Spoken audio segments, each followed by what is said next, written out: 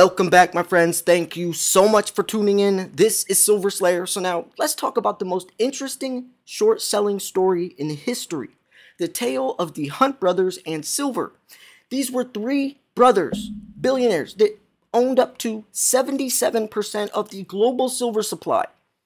They single-handedly pushed the price of silver up to the highest price it's ever been, still till this day, $50 in 1980. 2011, it was close, around $49, but these three brothers single-handedly cornered the silver market. And I want to talk about this because what they did was they bought all this silver on the COMEX and then turned the contracts into physical delivery. Well, I made a video the other day, actually yesterday, maybe 2 days ago, depending on when this video comes out, talking about the COMEX deliverable silver is far less than imagined, as 50% of eligible is not available. And if this COMEX facade falls through, which the COMEX, LBMA, and even LME vaults are near empty, then what the Hunt brothers did would be very similar. And if what they did, which by the way, we're going to go deep into this because I actually made a video about this last year, like a 3-part docu-series, but what they did was put the COMEX in a situation that was going to expose it. It would have fallen because all the silver they turned into physical delivery was not available to deliver. There wasn't that much. So the government banned silver. Yes, you heard me correctly. They banned silver. It was called Silver Rule 7. You could not buy silver on the COMEX. They banned it. You had to sell it, and you had to sell it back to the Federal Reserve. And that led silver from $50 back down to like $9 or whatever it was previously. And it actually led to Silver Thursday, which was when the price of silver fell more than 50% on a Thursday. Regardless, though, I want to look at this because if the Hunt brothers did this and the COMEX almost got exposed, the government wasn't going to let it happen, so they banned silver before it got exposed, and we know the COMEX is close to collapsing nowadays, then could they do that again? Could they push this Silver Rule 7 again? They made that law on the spot.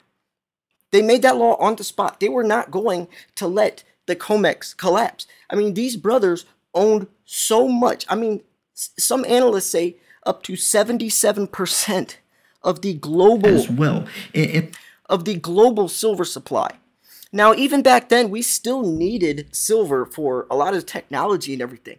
So, do you think that the government or the world couldn't even move on without? Think about this. If 3 people owned 77% of all the silver in the world, 3 people, that leaves no silver left for automobiles, for jewelry, for bars and coins and whatever else silver's needed for. Think about that. They had to ban it. And it's honestly probably a good thing. It's probably a good thing. Now, this story gets very sinister. And by the way, they got into silver because gold was banned at the time. Think about that. Think about that. In 1980, gold was banned. That's why they went into silver. See, the reason these brothers got deemed sinister and evil was because the government didn't want the truth of why they were buying silver to get exposed. Just like the government probably doesn't want us to get, get pushed out there in front of the spotlight, because the government doesn't want people to know that we're investing into silver because the dollar is worthless and collapsing, and to take the control and the power away from them and put it into our own hands so they can't control us. They don't want the world to know that, the public. And when this story was breaking, it was so popular that what else was the government going to do besides make these guys seem like some shady, sinister, right, people, so nobody would trust them. Right? Instead of making them look like heroes and these smart guys that are putting their money into silver because the dollar's worthless, they deemed them as evil criminals, which they did honestly do a couple shady things. And if they wouldn't have done those things, they probably would have got away with this. But regardless, you could see why the government would paint them as evil and these criminals, so people wouldn't follow suit and wouldn't listen to them. Regardless, though, this is a very controversial story. There's a lot of hearsay. There's a lot of speculation. I dug deep. This is only one of the videos I made talking about this, because there's the mainstream public information about this, but if you go down this rabbit hole, it gets a lot deeper. And remember, folks, the main reason I wanted to make this video is because if that happened before, if the COMEX was about to collapse and the government did this before, banned silver, then why wouldn't they do it again today? Especially since the stakes are so much higher. So much higher. You know, since we need silver for the Green New Era. Back then, they weren't going green yet. They just needed it for a multitude. I mean, silver's always been needed for 5,000 to 6,000 years.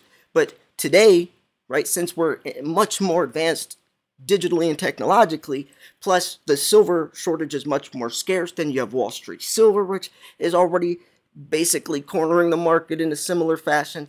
Things could definitely get interesting. So let's look at this short selling story, the most interesting one, the tale of the Hunt brothers and silver.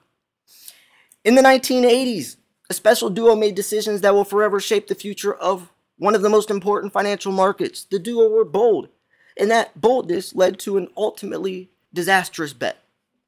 Right, and like I said, the Hunt brothers could have got away with this, but they did start borrowing and doing things they didn't even need to do, right? These guys are billionaires.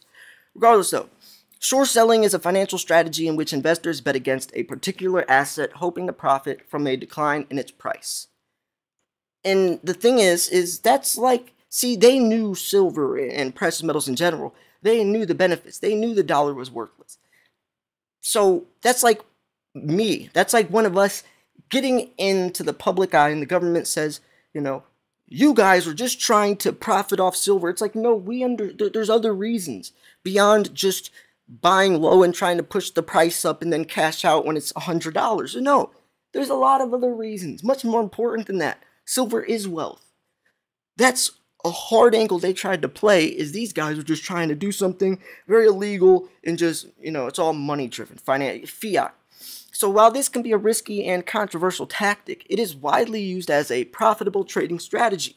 One of the most interesting examples of short selling in history occurred in the 1980s, when two brothers named Nelson Bunker Hunt and William Herbert Hunt made a bold and ultimately disastrous bet regarding the price of silver. There was actually three brothers, by the way. The Hunt brothers, who were members of the wealthiest families in America, had been interested in silver for years. In the early 1980s, they believed that the price of silver was artificially low, and they decided to use their vast wealth, borrowed money, to try and drive up the price. See, they didn't need to borrow money. They started putting themselves in positions with other banks, and it just made themselves, they shot themselves in the foot to try to drive up the price. They began buying large quantities of silver, and they also entered into contracts to buy even more in the future. So as the Hunt brothers continued to buy silver, the price began to rise. Using leverage or borrowed money, the wealthy brothers' buying power started to outstrip investors who had anticipated the price of silver to decline. So there's so much context in between these lines, and you can see Yahoo Finance is taking the angle of these guys were kind of the criminals. It's not that way if you look into the deeper picture of this. That's why I highly recommend you check out my two or three video part docu-series I did, because even if you could see in this, you know, it's the real Hunt brothers story. There's the real story, and then there's, you know, the public eye. I even covered some videos in there, but it goes deep. It goes deep. It goes deep. Regardless though, let's go back to this. So when those same investors were forced to cover or unwind their trades that were geared towards the decline in silver, this added to the buying pressure and silver short squeeze. This added pressure meant that the Hunt brothers' bet was starting to pay off and the price of silver continued to climb. But, and as it's climbing up to $50, the government pushes a new law in place. Silver Rule 7 banned silver on the COMEX.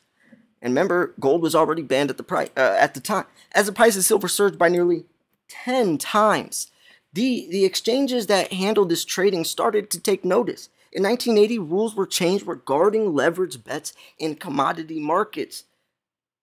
There we go. Rules were changing. Silver Rule 7. This decision meant the Hunt brothers had to immediately reduce their level of holdings, and it was down to like nothing. And they honestly, the only people that could keep silver, kind of like gold in 1930, were like coin collectors, like certain coins. The ensuing panic led to a quick decline in the price of silver. Yeah, because you couldn't buy it; you had to you had to sell it.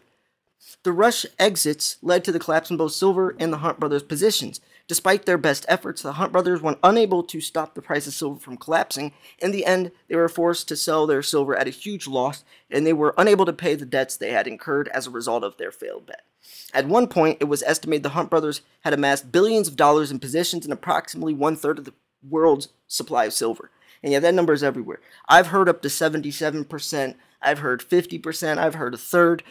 Regardless, they owned a lot of silver, much more than the government was going to allow. So they said, no, we're not going to let this happen. The other thing to remember is a lot of this was digital contracts turning into physical delivery. Today, the Hunt brothers' story is a reminder of the risks and uncertainties of short selling and the dangers of trying to manipulate the market. While short selling can be a profitable strategy, they weren't trying to short sell. What they were doing was buying boatloads of it, but they weren't short selling it. They were even turning in the contracts, the physical delivery, proving they weren't selling it. They were holding it, and they were just trying to turn it into physical, which there wasn't enough physical, which that alone would have exposed the COMEX. See, there's so much speculation to this story, especially since it's been a while now in 1980. You know, it's been a while. It's been pretty long ago, but there still is a lot of good information out there that you can dive into if you wanted to go deep enough. But I feel like most people just look at the surface level stuff and don't really take the time to look at the other articles that aren't just on the front page of the news or Yahoo Finance, and it can get a little messy. Regardless, that's not why we're looking at this video. We're not trying to see, oh, what was the root cause, or we're just trying to see, since that happened before and there's something similar happening today, could the same outcome or something similar happen? Yes, I could definitely see the government banning silver. Now, it wouldn't be as dramatic. See, when I say like silver confiscation, which could also be a thing, I mean, the government's confiscated gold time and time again. Executive Order 6102 from FDR stating that everyone must turn in their gold. It's owned by the Federal Reserve now. And if you don't, you're going to pay a $10,000 fine or 10 years in prison or both. Right? That was in 1930. If they did that before, why wouldn't they do it again? It's happened time and time again throughout history with gold. And it's usually in times of war or economic turmoil. But both of those things are similar now. But even just strip gold from that. What about silver? We know there's a massive silver shortage. We know that mining production can't ramp up to try to fix this. Recycling can't fix this. You know, what are they going to do? Ask us to turn ours in or confiscate it? Or maybe, and if they confiscate it, usually they do buy it at a set price. They'll buy it from you. And I think the angle they would play is help save the world, right? We need silver for EVs and solar panels, so turn in your silver, or whatever the case is. I could see that working more than just saying give us your silver or go to prison. But you know, a lot of this is speculative. I'm not saying that's going to happen. I'm just saying that it has happened before, not only from FDR, the Executive Order 6102, but it's also happened with the Hunt brothers, which is a story much deeper and much more sinister than the forefront. So regardless, let me know what you think about this. I'm sure a lot of people are going to disagree. A lot of people are probably going to say no this and no that. And, you know, this story is so controversial because there's so much hearsay that nobody really knows their true motives. And so much happened throughout those, like, 5-month period when you're talking about Silver Rule 7 and then Silver Thursday, even the beforehand start of that, when they started buying, or then when you had mainstream media catch on, then you had to have them kind of deemed into the spotlight, then with the court situation, and then I mean, this situation was massive, and you could see why the government, as everyone caught on, why the government wouldn't want them to know why these brothers truly were buying silver, because they're trying to put their money in something that holds its value. That would expose the truth, and the government doesn't want the truth to get exposed. So of course, stories like this are going to come out saying that, you know, just short selling is risky and don't do that. Kind of like people saying Wall Street silver, they're just a bunch of short sellers that don't really care, when these are real silver stackers that aren't planning on selling. And these guys, they definitely they understand the true value of the dollar. So anyways, yeah, I'm gonna wrap this video up here. Hope you enjoyed this video. If you thought this video was educational, informational, at least entertaining, make sure to hit the like button. Let me know what you think about this. Do you agree? Do you disagree? Let me know. I'll also I'll link this video in the description. If you did want to purchase some of that shiny stuff, bottom left-hand corner link is to the best precious metals dealer in the country. That's Miles Franklin. Send an email to info@milesfranklin.com. Let him know Silver Slayer sent you. That helped me out. Also helps you out. Andy Scheckman's the CEO. He's a good friend of mine. We do a weekly show. He's one of the top dogs. He can find silver where a lot of people can't. They have great prices. You're in good hands there. Building a business relationship could be extremely beneficial if you start buying through him and he gets to know you and you guys can chat about. That can be a lot. Just like building relationships in person, beyond just buying from some random person that doesn't know or care about you, or you don't know who or care about who is filling that order behind the screen. See what I'm saying? So anyways, yeah, thanks for tuning in. This was Silver Slayer. I'll see you guys soon. Peace.